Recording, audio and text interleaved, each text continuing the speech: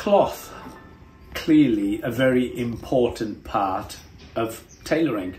In the trade, tailors like ourselves use about 5 cloth merchants. There might be 6 if I sit and count them all. People think it comes straight from mills, and it does on occasions, but generally it's from a merchant's. So what we're going to do is we're going to jump in the Redmayne van and head southwest to one of my favourite companies who I've been dealing with for a very long time. They're as old as Redmayne. To my mind, I always call them LBD, Leah Brown and Dunsford. And we're going to see the chap that runs the place called Mark Dunsford. They now commercially have changed their name to Harrisons of Edinburgh. They have a brilliant portfolio of cloths, and I think you'll be really interested in it. And we'll head off down to the West Country, Exeter, and we'll have a look at what they've got to offer, and I think you'll be very impressed.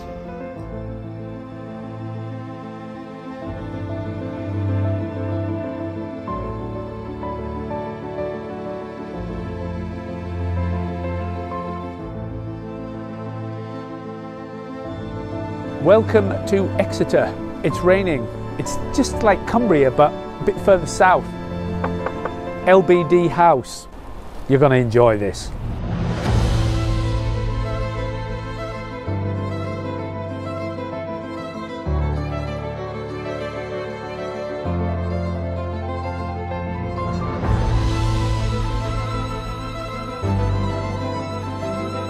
Mark, how are you? Happy Lovely to see you. Thanks for coming down. Nice weather for you, like Cumbrian weather. It certainly is. You've always enjoyed the videos that we've done about cloth. So this is like a super video, very kindly invited over the Christmas period. That's why the tree's here. And we're going to go through a lot of their fantastic brands that they supply. And as you know, a lot of them are my favourites. We're going to have a good look around, and this is going to be absolutely fantastic. These are the guys. These are 2 good-looking people to be possibly related to you. Mr. Lear.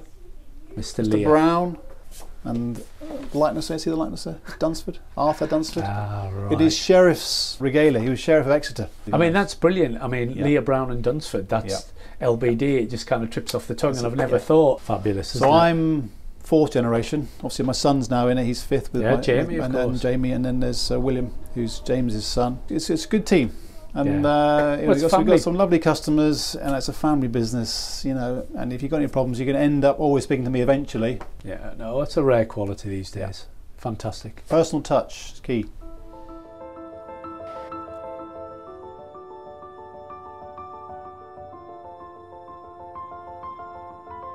Yeah, so obviously this is the home of many, many brands. Obviously I've known you for a good number of years. Quite a few.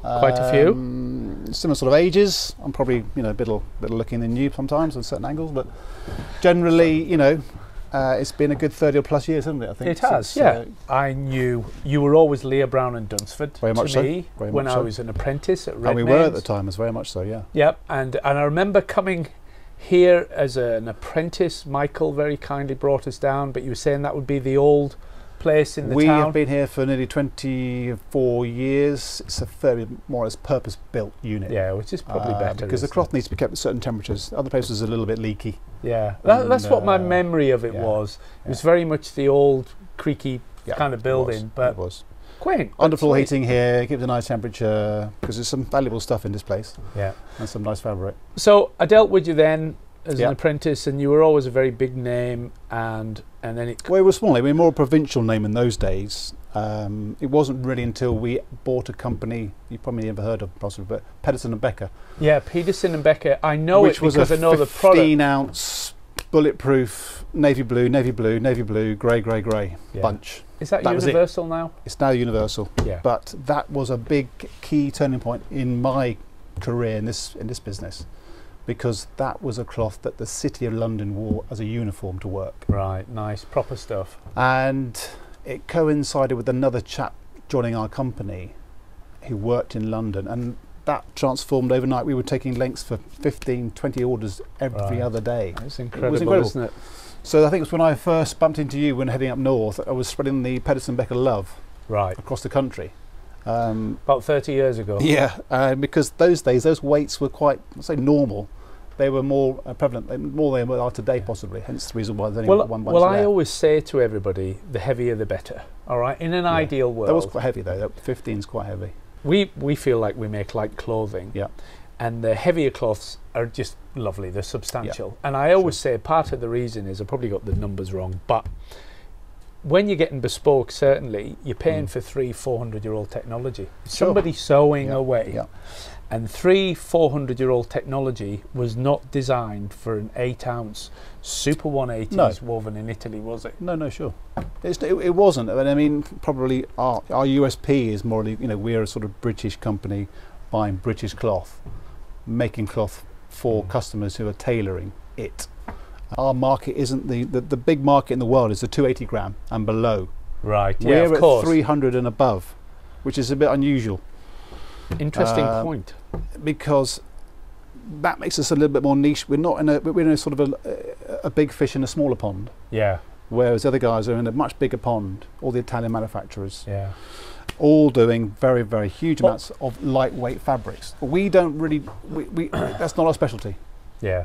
Well, the thing is, all these things are relative, right? So people turn around to me and they say, you know what, Tom, how do you survive? Right? Yeah. How do you survive? You're up there in Cumberland, you have your place in London. Sure. How do you survive? And because they'll say nobody wears suits anymore. I'll say, well, actually they do. And just look at it like this, which is kind of a bit like your niche thing. Is there 95% less suit wearers than there was 50, 60 years ago? Probably the answer is yes. Yeah.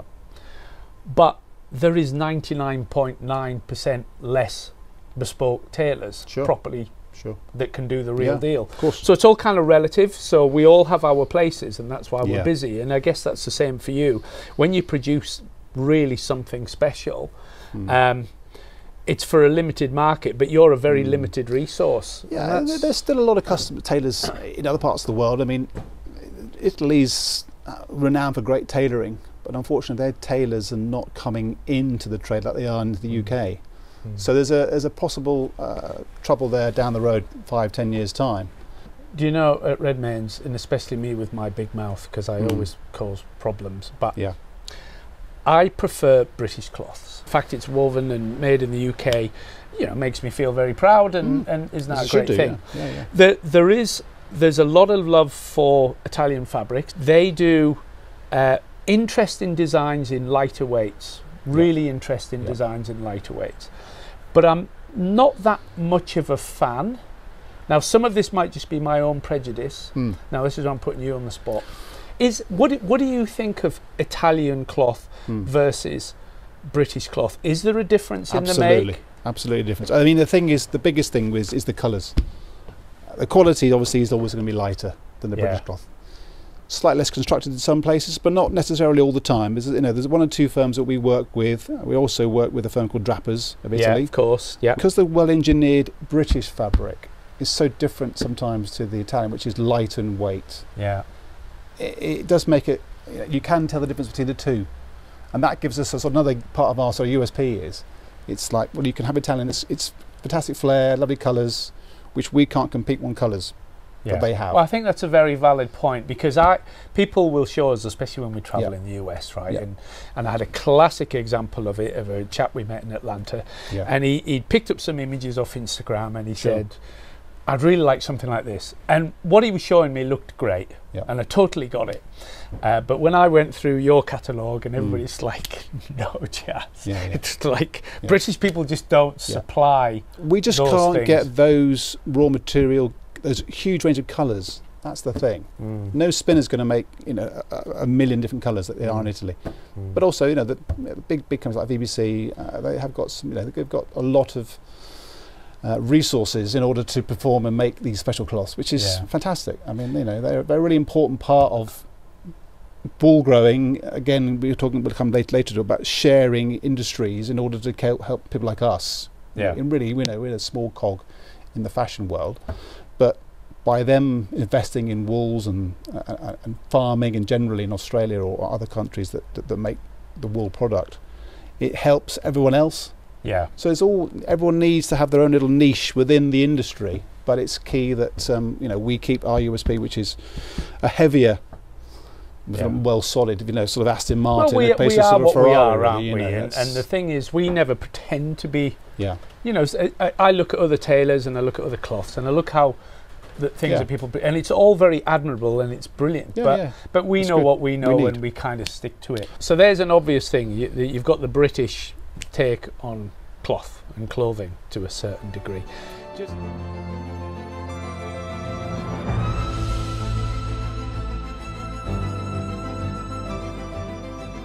Just a very simple one for people watching.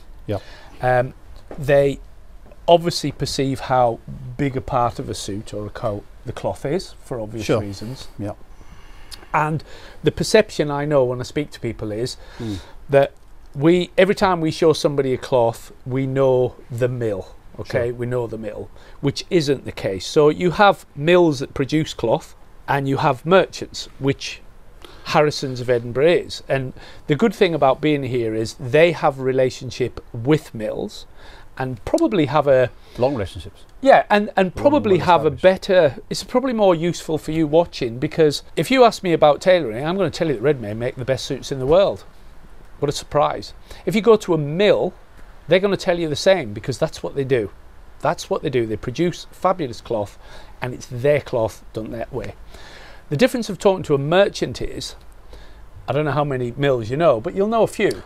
Well, the key thing for us is they know how we work and we know what we want from them. Because most of the cloths that are here are pretty much bespoke to us. So even though they run a quality, we might say, well, look, for us it's not set enough. We want to change this. We want to do that to it. So it becomes our own particular product, unique to us. Obviously, we don't want other competitors having the same quality, and those things are really key with merchant. If you're investing in all that stock and the bunches and everything else, which is big, you need to have the security you're going to sell it. But also the security you're going to have the product. When you give it to customers, you don't get any problems with it. They're happy with it. It makes life for everyone easy. It's nice. So we can, as a tailor, this is what clients want. Obviously they want good cloth, they want good service all the way through. But one of the things that they want is choice. Everybody wants choice. And there's always, what's different, what's new, etc., etc.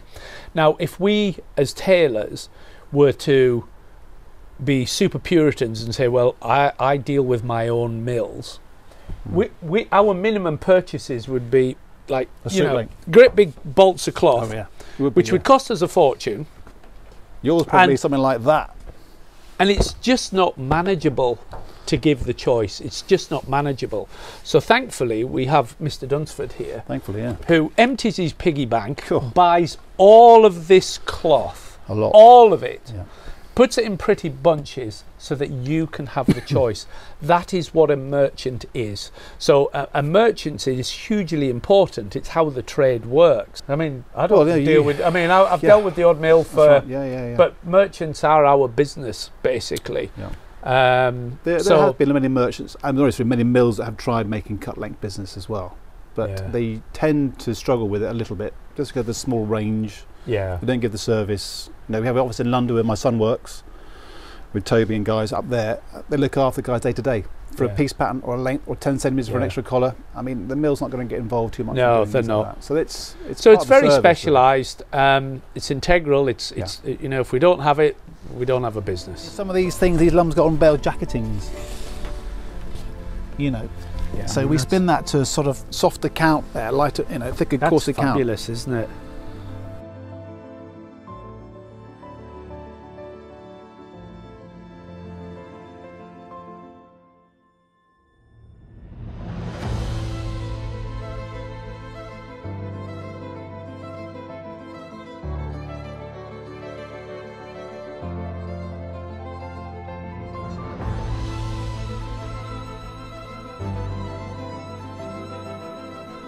So, Mark, we understand, we've known one another a long time. It was Leah Brown and Dunsford. I've seen the changes over the year and I know so much about it. But would you mind just letting us know exactly what's caused this transformation? And I mean, going back to the Pedersen Becker one, which is the first one, I touched on that earlier. I suppose the next thing was we could see by maybe acquiring other companies, we could grab market share, if you want to call it in other words, or get more business through the door by actually, rather than doing it ourselves under LBD, using another company name or a name that was old familiar. Or familiar to the customers. So 1999, I think it was, Cameron Buchanan was the owner of a company called Harrisons of Edinburgh. Mm-hmm. Cameron, again, we've always been quite friendly with our competitors. Knew my uncle quite well. He was like our trade. Yeah. Could you possibly look at maybe buying the tweed side of it, which is the Port and Harding bunch, which is, you know, this was the hard twist bunch. So that was obviously a brand name that was in need of some sort of rescuing in terms, because the stock was pretty minimal at the time, because Cameron wasn't buying more stock. We had a great name in Savile Row, great name in the city for tweeds. So it gave us tweeds straight away, which was a new thing for us. So straight away we went down to the little mill in the Borders, started buying up new stock to replenish the bunches, and then over time we brought in new qualities, the Glen Royal bunch, also Glorious 12. I mean, this has always been our go-to. Yeah, this has been. I mean, this hard twist is just. I mean, you know, people talk about tweed sometimes, but you know, for me, this is what tweed's all about. Really, it's got to be a tweed that's you can take out hunting and shooting, fishing, that kind of. This is what hard twist is all about, and all the Port and Harding range is all about outdoor pursuits. Yeah, whatever they are. Real deal. The real deal. I mean, this thing is, some people put lambswool in it, and I think lambswool in a tweed, it's not a tweed. Yeah, and it's got to be made in Scotland too, which is another key. So that was the key. Then we started working quite closely with Harrisons, because Cameron was still going on with the company, but we would manage to use some of our ranges through his operation in Edinburgh at the time. But eventually he said, look, why don't I just come and work for you guys? I'll continue maybe my selling across Europe, you buy the company. And that's basically what we did. We took on the whole lock, stock and barrel. This then changed a lot for us, because that internationally now got a name that we could use to sell to the Far East, sell to America and other parts of Europe, which we weren't really touching at the time. Yeah, it was a big game changer. We knew it would be. So we threw a lot of things and money in getting that into all sorts of places. Premier Crew was really trying to imitate our good friends Mr. Lester and Son. And everyone will know this 10-11 ounce is very similar cloth to Lester's 11-12, which was to be our sort of next acquisition, really. So Harrison became established. We had new agents starting working for us in America, in the Far East, and it sort of started to take off. Yeah. So we thought, well, if something else was to come along that ticked our boxes, then we might be give it a go. And we were very friendly with David Graham at Smith Woolens. Yeah. But David didn't want to sell at that time. So I think it was Christmas 2011. I had a phone call from Henry Lesser out of the blue. Could we meet for a chat? Henry wasn't the most outgoing sort of person. Lovely chap. I mean, I remember you talk about Smiths and the whole premises. David's a lovely chap, you know, and Henry was Henry. And could you come? So we said, well, we can come up next week. I think it was the week before Christmas. I think literally the week before Christmas. They were not looking to go on much before the new year. So they said, look, would you be prepared to take on the company? Yeah.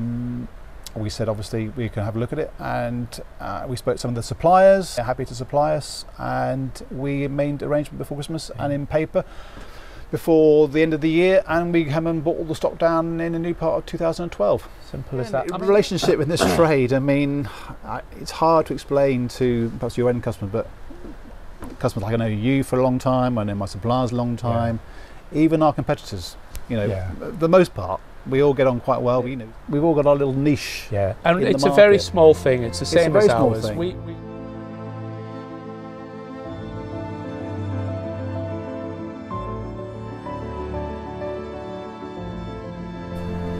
So what about this grand old name, Smith? I mean, I used to love getting sent over to that little basement. Well, it's in Soho, yeah. I mean, it was a little cave down there, wasn't it? Again, this was quite interesting because Smith had W. Bill. So the two together. Another great name. David, what a lovely chap. He wanted to retire. These businesses are quite hard to sell if you haven't got family coming up behind. And you need to know what you're doing with them. And you need to know what you're doing, because buying cloth takes a little bit of skill, and you don't want to get it wrong because it's big money. So David was keen to sell, and 2014 we took that on as well. So, and then we've rebranded WBill since. For the things about investing in cloth, you've got to do it properly. Yeah, absolutely. There's no point us spending all this money on these lovely new names and say, do you know what? We'll buy it in a back street in China, or well, you have done it properly. Point? I mean, I'm walking around here and everything's woven in England and Scotland. And well, fabulous. Well, we'll have a look at some of the cloths and we'll take it from there. Great. So what I'm going to do, Mark, I'm going to tell you my favourite bunches. Good. You can tell me if I'm just being selfish or is there good reason for it. Okay. Okay. So test me. We sell a lot of things. Sports coats, classic suits, etc. We touched on it before. Porter and Harding, if you want proper tweed, because we do a lot of the shooting gear for people. Outdoor pursuits. So Can't go wrong. I almost, you don't need to explain it to me. I know why we pick this, because it's the real deal. Yeah. Okay. A massive one, which is kind of quite easy to explain, is Glorious 12th. So Glorious 12th to me, and you can add, you get those. I mean, there are designs in here like my father used to wear, but they were always made out of tweeds. Yeah. But it's wearable. It's 11 ounce. So this must be running for about 20 years. This cloth, this quality, hasn't changed. Supplier, it's all been the same from the day we first started it. Obviously, over time, tastes change. So every edition, the patterns are somewhat different. But there are hardcore in there that have been there since day one, like that one, for example. And the other one you made, that green one you mentioned, which is another sort of copy of the old traditional hard twist designs, but in a Glorious 12 quality. But it has become one of the, the bunches in our collection that everyone knows. It's very popular with us because the thing is, these designs, you can go to the website and look at them. They make, some can be, excuse me, quite formalish. Definitely. Yeah, that's a the little idea. bit different, that's the idea. but formalish. They make fabulous suits, but a lot of people will split these and wear the coat separately, which is, I mean, just for that, for example, I'm just pulling one out here. But that to me would make a fabulous suit. Yeah. But then you could pull that on with a white shirt and a pair of jeans, and couldn't be nicer. So it's sort of making contemporary. Obviously, the tweed part of it is essential to keep the core essence of Glorious 12 what it is. But I mean, designs like this new edition, which is just released, are slightly more contemporary in certain places. Yeah. But keeping the essence of it being. I mean, in the US, for example, which is a big part of our trade. Yeah. People love tweed, of course they do, and we all do. Sure. But if you live even in Boston or somewhere, it gets really hot, doesn't it? Of course. So that's why these fellas are really great. For that. It's a great way. Yeah, for because the tweed's a love affair, but that's definitely kind for of the winter. Yeah. That's more of a 3-season. So a good one for obvious reasons. This is. He's going to hate me for this. I really like this moonbeam, and I'm very sophisticated when I explain it to clients. Go on, let's hear it. Poor man's cashmere. I would say you're not far off there, to be honest. Yeah, it's the softness of it. I'm a tailor, and this feels like cashmere. I mean, it just feels like cashmere. People are blown away by how well it performs, how super soft it is, and reasonably priced. You know, we don't have to break the bank. Maybe we should put going the for up a bit more, maybe. Well, we'll get any encouragement. Tell us about it. I know it's got, isn't it? Well, it's got a composition of lambswool and Angora little bunnies. Yeah. That are very well looked after. I made a very important point, because these things are valuable. Yeah. So all the sheep we use and all the animals that involve making cloth, not just for us, other merchants, are looked after extremely well, because they are valuable assets. Yeah. So it's a mixture of the two of those two together, trying to keep some strength, because the Angora on its own is quite a different cloth. Too soft just on its own. Is it the Angora or the lambswool? Well, what's giving it the real? What's the poor man's? The Angora. No question about it, because those bunnies are so soft. The fibre from it is so soft. Yeah. That creates that sort of handle that you look for when you're trying to sort of get your hands into the cloth. It's why it feels so soft and luxurious. Yeah, that's where the cloth comes. Comes from.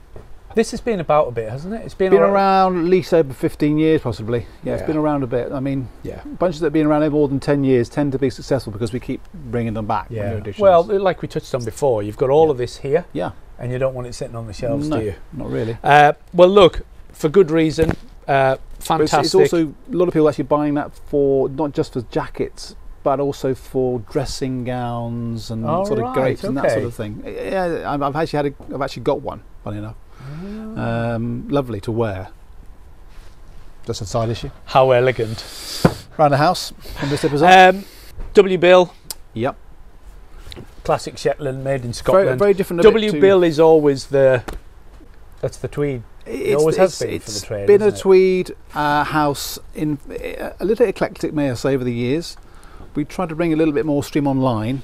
For me, that is the W Bill look right there. Yeah. This is what I'm wearing. It's actually the Shetland. It's just a lovely soft, even though it's quite a raspy kind of Shetland leaf handle, it's still a lovely, quite warm and comforting cloth to wear. Do you know, I'm sure we won't upset anybody, but you can maybe... When I was at Anderson's, we used to have all these... We had all these bolts on the tables. And I'm sure these type of things look very familiar. Yeah, they probably were. Probably were through Smiths, possibly. Yeah, I would have thought so. Been going for W. I mean, just classic stuff. I mean, I remember... I don't even know if he's still alive. Was it Ray that used to be in the... Ray every time away, I used to go down, he used to say, what's the weather like up there? Yeah, that's it, Ray, yeah. But, right. Yeah, classic. Now then, go-to suiting. Yeah. There's a lot from all of the merchants. There's a lot of good classic stuff produced. So, yeah. These lessers kind of stick in my mind a little bit. Well, I certainly think from my Anderson days, definitely, yeah, this was probably the one. It's still the number one, one of our number one bunches, really. Yeah, in the top. So you get used to things, but it's nice to be here just to be kind of to refresh myself. Why I suggest these cloths. Do you know what I like straight away, which is a bit weird one? Even the packaging of this, H. Lesser, lightweight, fine worsted suitings. Think about it, lightweight. It was. 11, 12 ounces. It was at the time, yeah. That's British lightweight. Yeah. That's, yeah, I mean, absolutely, yeah. I love how you've not changed that. Well, I mean, why would we want to change something that was working so well for so long? The months after we'd taken the stock of lessers, everyone was saying, oh, you've changed everything, it's all changed. I said, well, we've just bought the stock from the same people that get the cloth made. Yeah. But it's different. You said earlier, but it's sort of when you got involved with lessers, before you took over the brand, the company, the first thing you had to do was speak to all the suppliers, which are the mills, the people who weave these cloths, because if you don't have them, then you don't have a brand. Change always brings about different conclusions. The internet is a wonderful thing. You're enjoying it now. But all sorts of things can be said, and like I say, when it's out there. What I will say is, I've known Mark, I've known this company all of my working life, and they obviously took over under their umbrella these new brands. But I can assure you they are the same because of what you've heard.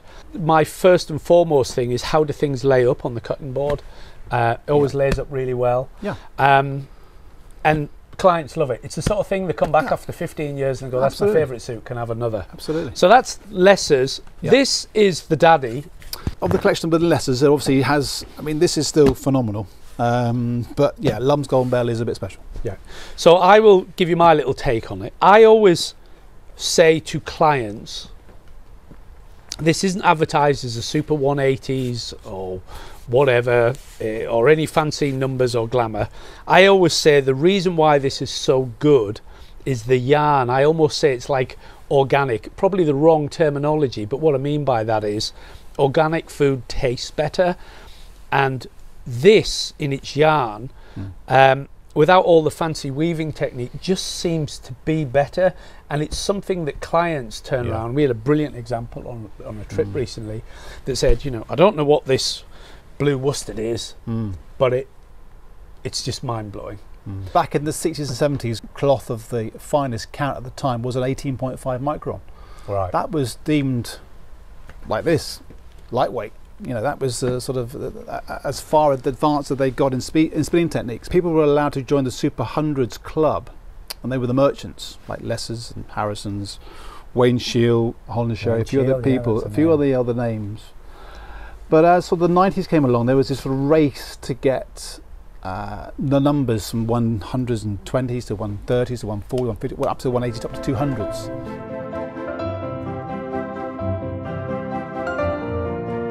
Just explain, you know, as these numbers increase. Well, so obviously, you know, again, it comes back to the raw material, which was the sheep themselves. You know, the farmers, the wool growers in Australia could see those sheep producing a good revenue from fine count wools.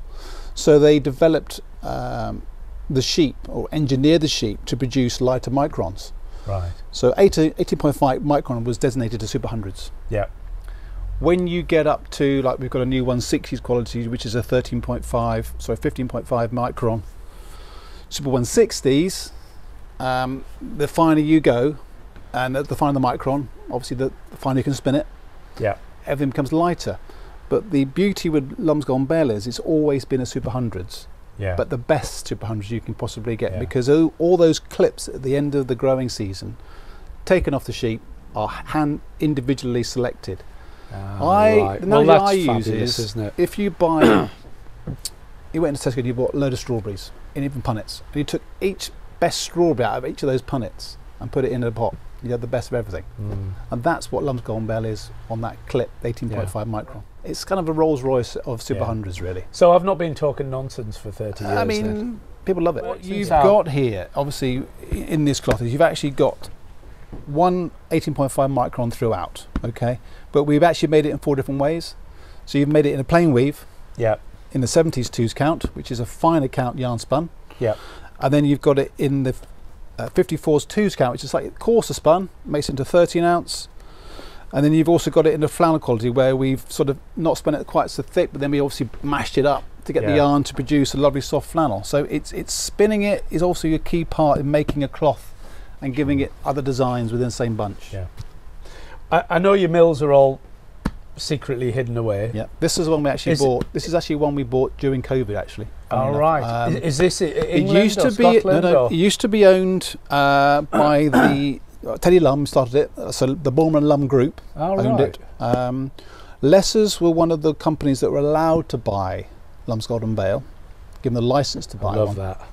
You're allowed to buy a Redmayne suit. Yeah. You have the license. You're allowed to buy. There were other merchants before that, but we had rights to have this cloth made by another company in Yorkshire.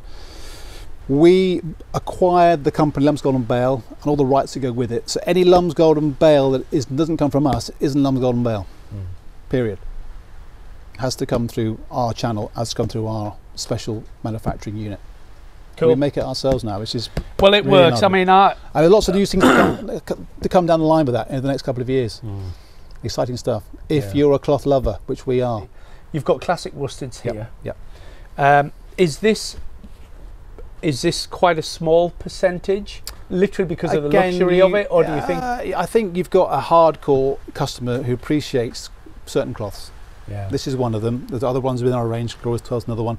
The brand name, you know, Spring Ram is another favourite. Seen customers that love to wear those particular cloths. And I think new people coming to the business that will have a suit made. You know, if the sales guys or the company owns the business says, look, try this if you want to have a classic suit.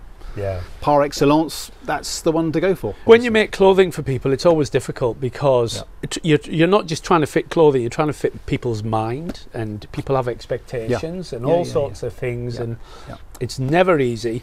And as I say, going back to the selfishness, I'm a bit like, if we get the cloth right, then I've got a couple of steps up the ladder, basically.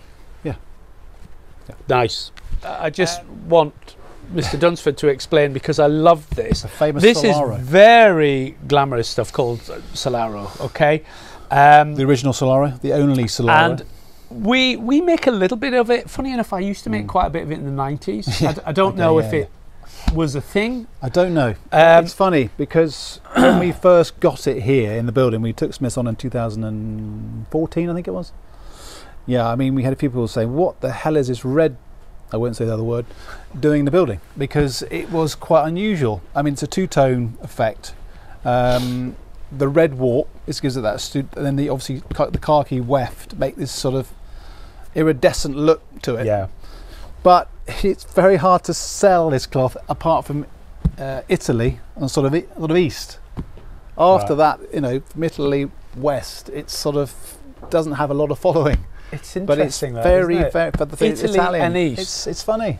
It's just love it. Yeah, the original Solaro, the only Solaro, because it's a licensed trade name, it belongs to us. Oh, there you are. It's ours. If it's not Solaro from Smiths, it's just not Solaro. And you're learning a lot.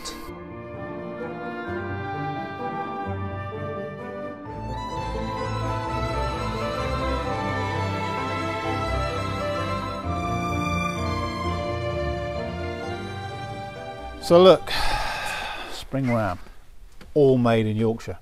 Right. So the fleece comes off the sheep in Yorkshire farm, gets down to the spinning shed, gets spun, Yeah. gets woven in Yorkshire, gets finished in Yorkshire, get the product, all within about 25 miles radius. Right. Okay. Well, that's important. And the thing with it obviously is, this is British wool, which is used to weather like today, wind and rain and cold and damp. You know, this stuff is made to repel bad weather. Yeah. And last in tough conditions, and that's what Spring Ram's about. It's just one under our umbrella that is unique to us. Yeah. We've actually introduced a new Spring Ram coating now as well, which is a whipcord using the same yarn. I mean, it's got just for the resistance. Feels durable. It feels it. Pretty porous. It's just great stuff. Yeah. I mean, I think the people who know it, they do love it. I just, you know, it's just spreading the word really that even with British wool, which is pretty much good for carpets, actually you can make it into Christmas cloth. Yeah, I mean and it's all made. That adds a bit more magic to it. And it's all made within a small radius. I mean, you know, the footprint. If you were looking at sustainability and keeping, you know, good things for the planet, that's not a bad. Well, that's perfect. You have Fin Moresco with. Fin Moresco is a Smith Woolens. Yeah, but that's an engineered. I can't use the word FRESCO. Yeah. Which is obviously, you could call it the benchmark fresco. Yeah. You know, our dear friends at Harrisons Farm Worsteds. But in terms of a natural fresco type cloth, this is going to be hard to. We sell a lot of frescoes. Yeah. And we do quite a bit of Fin Morescos because I always prefer Fin Moresco because it has a nicer handle. Slightly less rough. Exactly. I was always told years and years ago in the trade, the reason why we had the Southern Hemisphere sheep was they lived a good life. They lived a good life, and it was softer. And our sheep, their fleece was designed for the carpet to be trod on. All it is carpet, really. So you have to blend a little bit of the British wool with the cross wool on it as well. But to get this particular product, it actually repels all sorts. Even wine, if it's thrown at you, it will repel that when washed. It's tough as old boots, but it's absolutely brilliant to wear. I mean, what weight's this one? That's 12-13, I believe. Yeah. Yeah. So it's a little heavier. It's pretty sophisticated. It's got a nice handle to it, hasn't it? Yeah. So, but if you want to, this is actually 2-ply, whereas other frescoes tend to be 3-ply, because it's so naturally resistant and so springy. We just help people out and say when the 2-ply, the 3-ply. Ply two yarns twisted together in the warp and in the weft, and a lot of other ones tend to have 2 coarse spun and an additional 3rd thread in one yarn to make the good, that makes you make the cloth itself. This is actually 2-ply. If you imagine on a full piece of cloth, every time you add another yarn string, you're going to add more weight. So to try and keep the weight within some kind of reasonable sort of parameter, really, we need to try and do 2-ply for these. The 3-ply version is available on this one, but it does bring the weight up to about 16 ounces. Right, which is meaty, isn't it, for a breathable? I mean, I've had the pleasure of wearing Fresco and Fin Moresco. The Fin Moresco, I will say, feels a little bit softer. Tiny bit, yeah. Why is that? Do we know? It's a bit more engineered. I think the true Fresco is a 23-24 micron, so it's quite a coarse yarn. But I mean, it performs brilliantly. It's fantastic, yeah. I mean, it is the sort of not say the benchmark, but it's definitely one that everyone knows very well. Certainly, well, it's certain to respect its gain, doesn't it? I mean,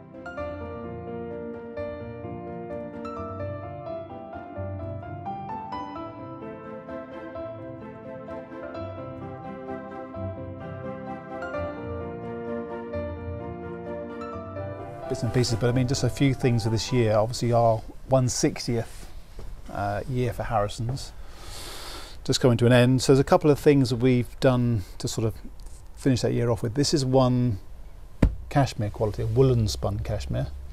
The difference between a woolen spun. I mean, I haven't Worcester seen spun. this. No, it's got a really sort of lovely finale. And sort of to mark that is a couple of special designs. One of which is this Andrew Carnegie check, which was made for Andrew Carnegie early start of the 19th century. Actually, I've actually got one of the old ledgers here. In fact, there's his pattern right there. Look, God. Carnegie check, 10.5 yards. He had two qualities. He had a winter weight and a summer weight, and that this, as you believe it or not, is I think the summer weight. Yeah, we can see how heavy that was. It feels about 18 ounces. 20 years old. Oh, that was the winter weight. That was the summer weight. But I mean, this is how heavy that is. Yeah. How soft it is, though. Yeah, it's fabulous. That's not even cashmere. That's just normally just soft wool that's probably been boiled a bit. Right. So to replicate that, we've done a version of that for him. But there's a lot of other patterns as well. From our old estate business that Harrisons used to have. This is some of the such tweeds. A gorgeous design. Yeah, it's and the handle. Believe we me, just love woolen spun cashmere. Yeah. You know, Harrisons was very famous for it in the sort of 60s and 70s. What was where we were at was cashmere. Pure cashmere. There's a small collection of those, which that's are pretty special. Out on bunches. I think a go bunch has just been going out literally just before Christmas, so the new year will have one of those. Right. Yeah. I mean, I think a lot of people that know us from old. I'm smiling to myself because if you get involved in this trade, you don't make a lot of money, okay? But you do get a lot of enjoyment. And to see something like this, which has been around for a long time, it's been reinvented, and you know, I'm always thinking, I wish we had more tailors. I wish we could do more, but I would love something in this, just because where the hell do you find something? What would you have made up into that cloth? Well, would you have a sports coat? Would you have a three-piece? Well, do you know something? It would make a stunning sports coat, of course it would. It would make a brilliant suit, but it would also make a really nice kind of 3/4 length top coat, wouldn't it? Light. Yeah. Yeah. You know, a nice half belt, patch pockets. I mean, definitely. It's just so refreshing. These guys. There's a handful of really key suppliers that we can work with. You know, I mean, obviously this is made in Scotland as well, which is key for the heritage. That the whole idea was it to have it Scottish cashmere like we used to have in the good old days. It's wonderful. It's the body in it. Yeah. It's the softness, but you know there's body in there, and you know it's not going to pill in 5 minutes and you know deteriorate. Absolutely fabulous. So that goes from sort of one extreme in terms of yarn count and that kind of cashmere fibre, as it goes right down to this is our sort of again. So celebrate the 160th year, our Super 160s. You know, this is where yarn spinning has come to, if you like, over the years from the history. We just showed that book there of the old yarn, and this is the sort of modern day. I mean, that is, I don't know how this comes across, but this is just class. Yeah. That's all there is to it, and it's a very simple terminology to use, but you just can't go wrong. No. This is absolutely gorgeous. Again, isn't it? twofold weft. It's solid but it has got the handle in it, you know, and softness in it without losing the, you know, performance. It's all there. Well, the thing is, it'll marry itself nicely to a suit that's going to last you 20 years. Absolutely. Isn't it? Absolutely. So yeah, those are the sort of extremes, if you like, from one, talking about cloth, from that size down to something as small as this. Fantastic.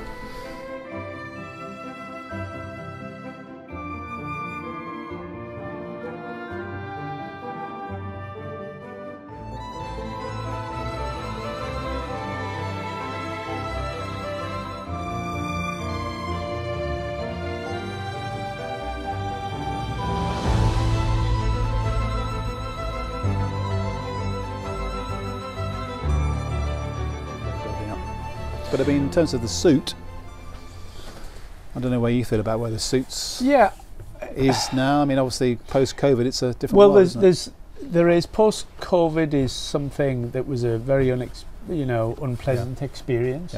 Yeah. We weathered very well, and I think part of the reason for that is people look forward to better times. Sure. And I think that's what some of the purchasing was when we were like, you know, we're going to come out of this and everything. But I think there's definitely a change, and what I will say is there's the sports coats. I think people are perhaps enjoying nice clothing a lot more, so they might not be wearing a blue suit, grey suit for work. No. But they always enjoy the experience of making something, and that's where these sort of things come in to just bring huge delight. And you could put that to another thing which I heard, well, we've probably all heard it on the news. They said people after post-COVID are spending less money on things but more money on the experience. And the good thing about tailoring is it's the experience that actually most people fall in love with. Once you've had it once but or twice, they get a wonderful thing at the end of it. So I think that's it. People come and spend a lot of time and they enjoy the journey more. Yeah, I always say, thanks to people like yourself, really. I mean, you know the trade and are passionate about the trade, and have got people involved in the trade. Even the youth coming through at your place, your new apprentices. That is a good thing to have when you go into a shop, maybe for the first time, having a suit made. I mean, it must be. I know I have suits made myself. It's great. It's a lovely experience. It's still exciting. And you won't want to go back to the old experience. Be like, I think we'll always be here, because I was told at times in the 80s. I was told no hope for us all. Never going to make it. We're all doomed. It's never happened. If it's all part of a bigger picture, and really fine tailoring still in the middle of it. Well, we hope to be here for a few more years yet. So yeah, absolutely. Well, look, Mark, thank you again, especially coming in at Christmas time. It's the only time we get the chance. They're busy here. We're flat out, you know we are. So to open up on a Christmas holiday is really special. And thanks for the 30 years of friendship. Thank you too. Supplying. Yeah, it's been great. And, Cameron, good work. Good luck for next year and a few ways to go. Thanks, Tom. Thank you. Cheers.